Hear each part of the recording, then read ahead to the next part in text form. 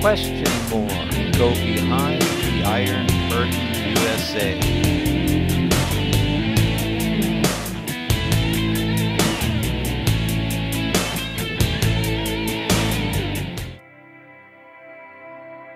We can feel a change is coming,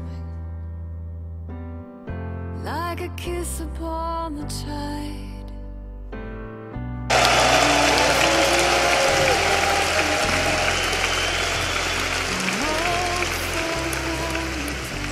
You know, most people in this room probably have read that book called 1984. It was required reading in high school for so many years. And, you know, I figured it out. I can explain to you where the problem is. 1984 has been read by a lot. I would assume everybody in this room read it as a dire warning of what could happen to a society if you're not careful.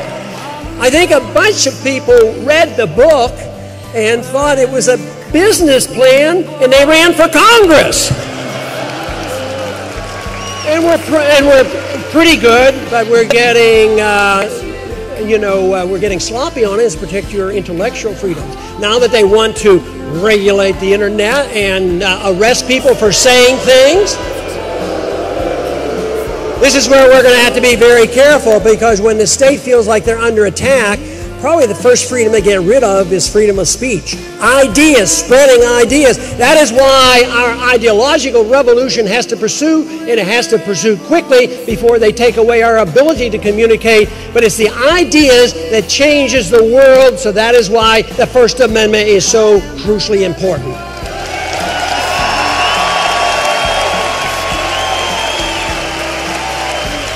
The average American family's losing. They know it. It's on the news this week, significantly. And that is a predictable event. Austrian economics teaches that if a government deliberately devalues and destroys the value of the currency, it will destroy the middle class, and the wealth will gravitate to the wealthy. And the other area that we have created a lot of problems for ourselves, but we're in the midst of a transition, and that is on foreign affairs. We're spread too far around the world. We're in 140 countries. We have 900 bases. They're preparing right now to go into Syria, and it probably won't be too long that we may well be in Iran. We don't need another war. We need less wars, and we need to quit. What a tragedy. And they think that we have to have a drone warfare, constant. Every country, anybody who suggests they dislike us will try to send out drone missiles.